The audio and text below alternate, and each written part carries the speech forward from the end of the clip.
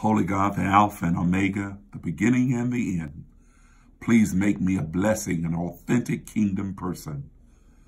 I present myself to you as a living sacrifice for ministry to the world in advancing your kingdom here on earth.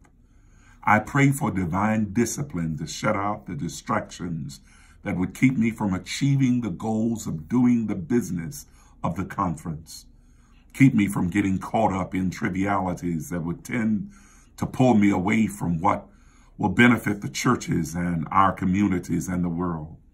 Allow your divine spirit to energize me as I work with others to achieve the purpose for which we came.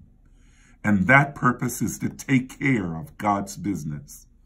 Lord, empower me, strengthen me to do what we have gathered in the annual conferences to do for advancing your kingdom here on earth.